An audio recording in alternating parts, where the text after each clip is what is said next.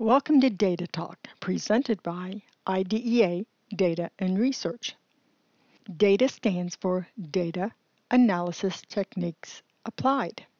Data Talk is a series of videos for Arkansas's local education agencies on the use of data, particularly for special education staff. The series will cover the basic concepts of data, including understanding data sources, context of the data, analytical techniques, and the reporting of IDEA data. In this episode, we are going to discuss the importance of timely and accurate data and documentation.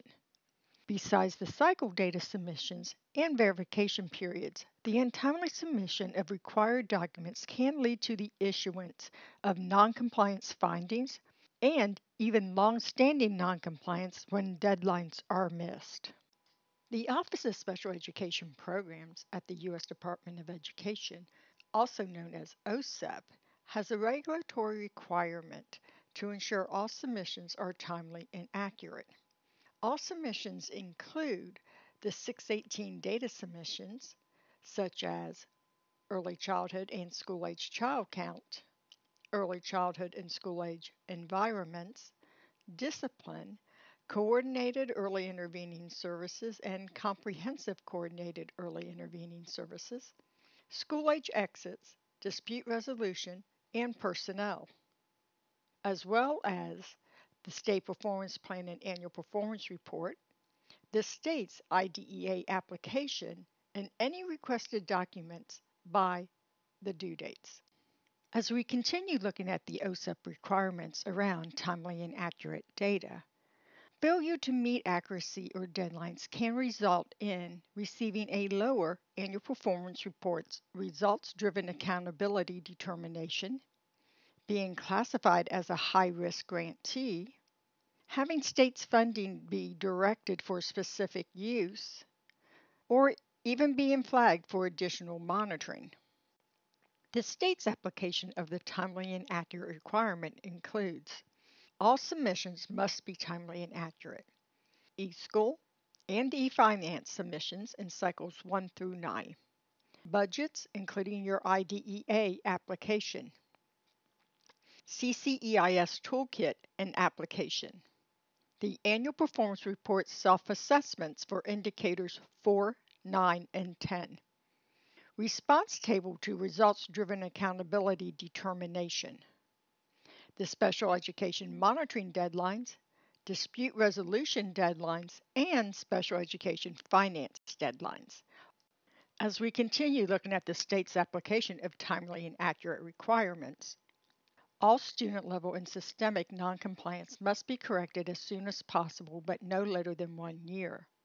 This includes the required documentation of evidence that the noncompliance has been corrected.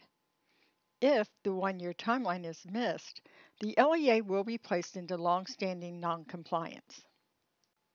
States are required to use timely and accurate reporting in the local education agencies' annual performance report determinations. In Arkansas, this is scored on a scale of 0 to 4 points. If everything is submitted on time, the LEA is given 4 points. If one requirement is late or inaccurate, the LEA is given 3 points. If 2 requirements are late or inaccurate, the LEA is given 2 points. If there are 3 or more requirements that are late or inaccurate, the LEA is given 1 point.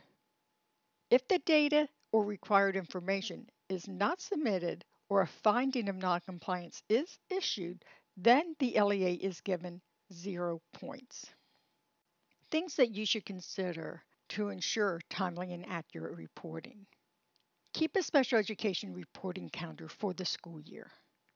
Have it marked with eSchool and eFinance requirements, the MySped resource review periods, when the private school count is due, when the Early Childhood Services Survey is due, family surveys, and the high-risk cost of student enrollment and submission.